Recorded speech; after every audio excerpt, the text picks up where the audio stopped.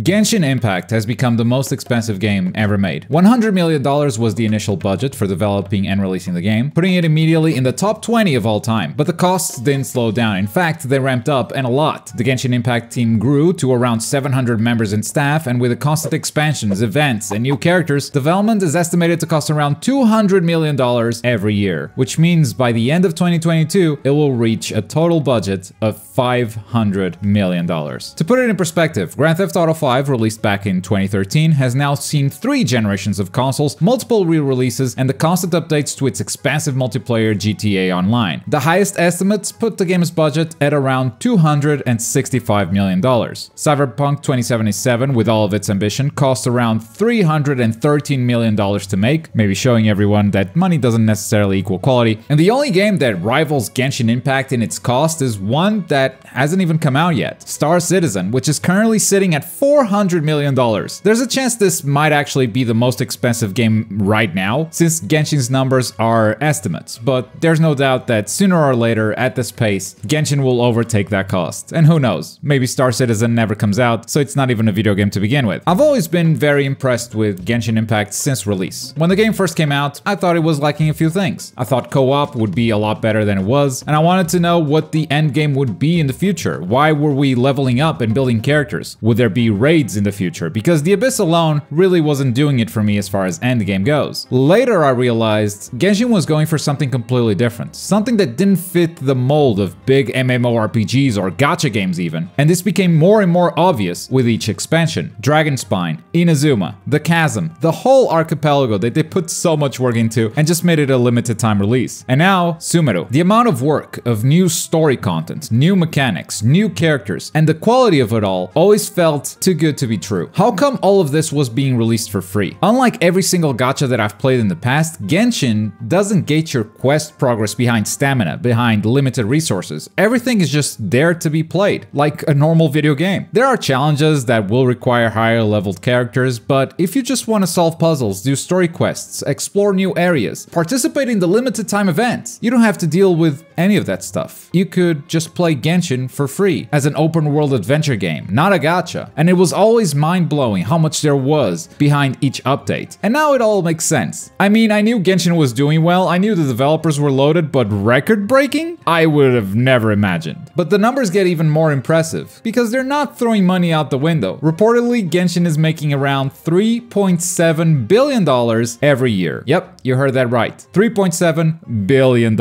In the face of that number, spending $500 million really sounds like nothing. Genshin Impact is insanely profitable, and they managed to do so while keeping the free-to-play player base happy. I think keeping most aspects of the game free of gacha systems was a very smart move, where most developers would create trappings and stop player progress, encouraging players to engage with the market, either by grinding characters to a higher level or by implementing a stamina system that actively stops players from playing the game. Genshin just said, look, we have a pull system. If you want new characters, you don't gotta use it, but it's there if you want it. Also, we made the progression very gacha based. You can take it slow for free or faster if you pay or farm some stuff, but honestly, nothing has a level requirement. Just keep your world level low. If all you care about is exploration and story, we'll keep the gacha stuff on the side. And if there's a lesson to be taken from Genshin Impact, I really think that's it. This design decision led to more free-to-play folks happy, which leads to a bigger player base and ultimately more people playing, which means more whales. Even if it's all optional, the priority was making a good game, and then the numbers will come. With a player base this big, even if 0.1% of them are whales, the game will be fine. Unfortunately, you know, the lesson a lot of publishers are gonna take is the wrong one, which is, yo, these gacha games, they make money. Which, true, they do. They could just make a lot more, as Genshin is showing us. Take Tower of Fantasy, for instance. Now, the only reason I bring this game up is because it seemed like it was going for a very similar thing as Genshin Impact. But from day one, it was very clear that it had a ton of barriers that Genshin wouldn't have. Chests that are locked for another 20 hours, so I gotta come back to the game later if I want to open a thing that's right in front of me. Come back tomorrow to continue the story. The gacha trappings are directly in the way of the content. content. Now, I don't want to bash Tower Fantasy. After all, I dropped it after playing for 1 day, so it's not like I have a very informed opinion. But the impression it left on me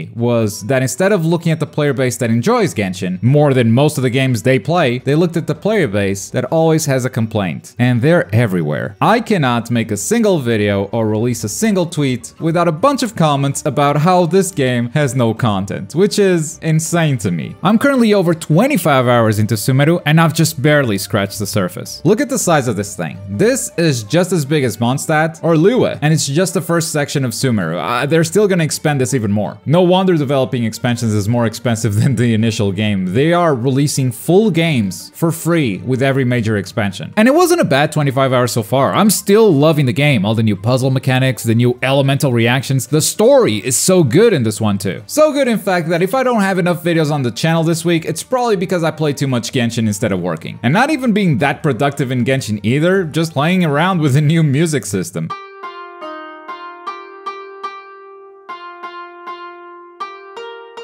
Because, you know, this game wasn't Zelda enough yet. But once you're finished with that, there's nothing to do. But wait, isn't that all video games? Always has been.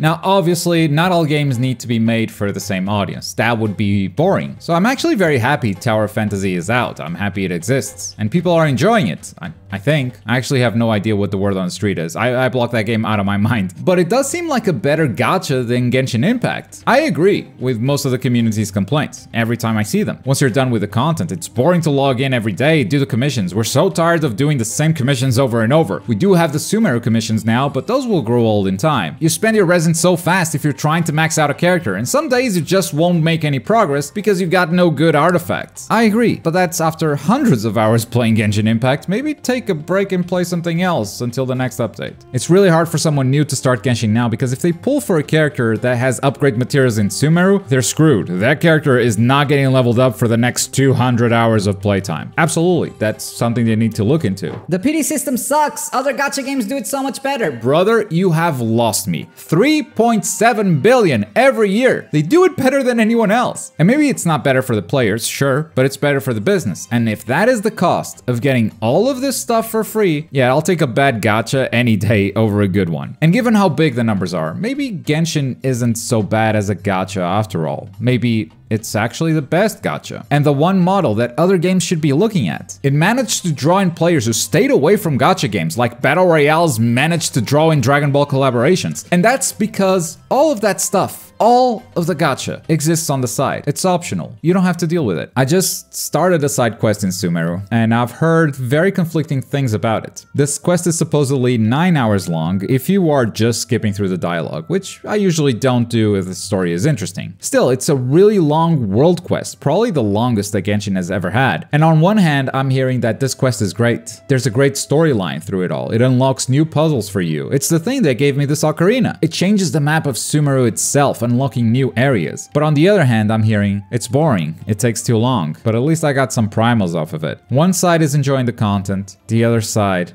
is after the rewards. And that's a side that from now on, I'm just gonna have to ignore. I love this game, and I'm really happy for its success. It makes me feel like I wasn't crazy every time I criticize the gacha for being too intrusive, for getting in the way of me enjoying the game underneath. It shows me that there are a lot more people who think like me. It's proof that if you put the game first, every business model can work. And you can really feel the love that they put into this game. That Archon quest brought me pretty close to tears, which is something that doesn't happen in video games very often. I don't know, it bored me to hell, low-key. I didn't fucking ask! This game has its hooks on me, and somehow I suspect this wasn't the last time I talked about it on the channel. It certainly wasn't the last time I played it. I don't know how to end this one, so please, just enjoy the song that I made.